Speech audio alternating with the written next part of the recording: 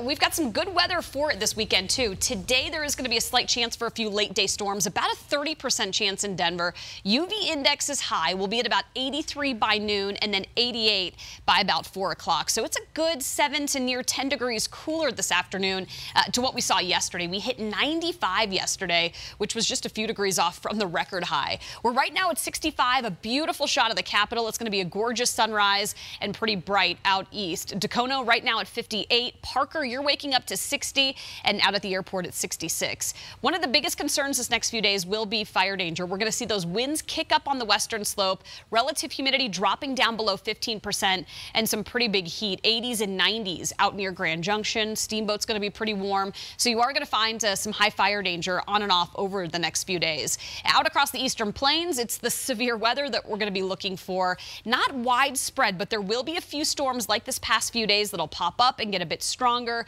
with some larger hail and damaging winds. So the yellow areas where we're seeing that slight risk, and then on the outer edges of it, that marginal risk a little closer to Greeley and Fort Collins and just east of Denver. So take a look at Futurecast. This morning we could see some patchy fog out on the plains. If there is some in your area, it's going to clear up by about 9 o'clock. Denver at 77 by 10, Fort Collins 71. A touch cooler over the northern edge of our state. We're tracking a weak front rolling in, a weak system that's going to bring with it a slightly better chance of afternoon storms.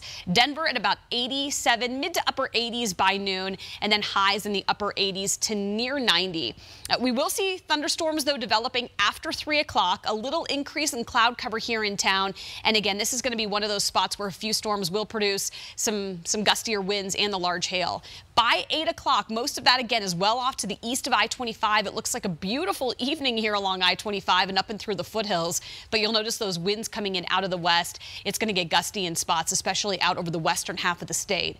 60s, calmer conditions early Saturday morning, and then it's a little bit hotter tomorrow afternoon. We'll be at about 90 to 95 degrees Saturday afternoon with, yet again, a few more storms popping up.